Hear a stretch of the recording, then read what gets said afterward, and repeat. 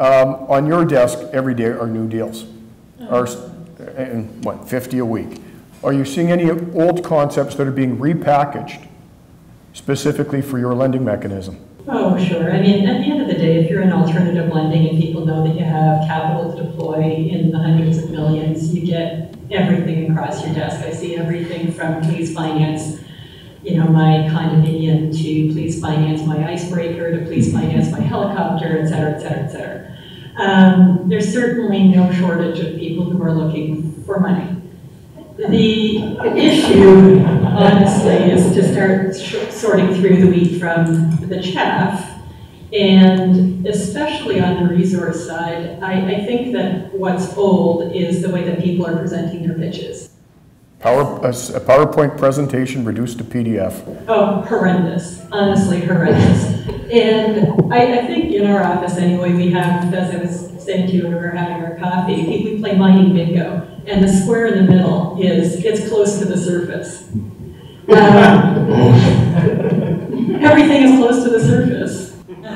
Low cost of production, infrastructure. And there's no information in the pitch. And at the end of the day, it just simply won't cut it anymore. I mean, people are much more sophisticated today, I think, than they were 15 years ago. And if you want to get funding, you really have to change the pitch from the 1985 version of the deck.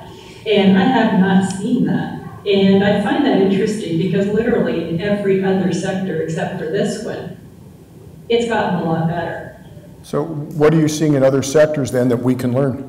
I honestly believe that it's the quality of consultants in this space that's a bit lacking. I think that if you're resource focused and you're management focused and you simply don't have the time or the expertise to be able to do this for yourself, the smaller firms, I think, don't necessarily have access to the investment banking who can put together their pitch books for them.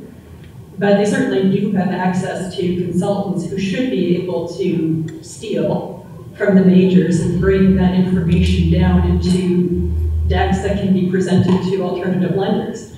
At the end of the day, I mean, I think it's a question of recognizing what doesn't work. If you've taken the same pitch book around to 20-odd people and everybody's turned you down, there's probably a reason for it. Maybe you should go back and retool your presentation. Because I agree, there is no pitch that comes across my desk that isn't, this is the better mousetrap, and this is going to revolutionize X, Y, Z.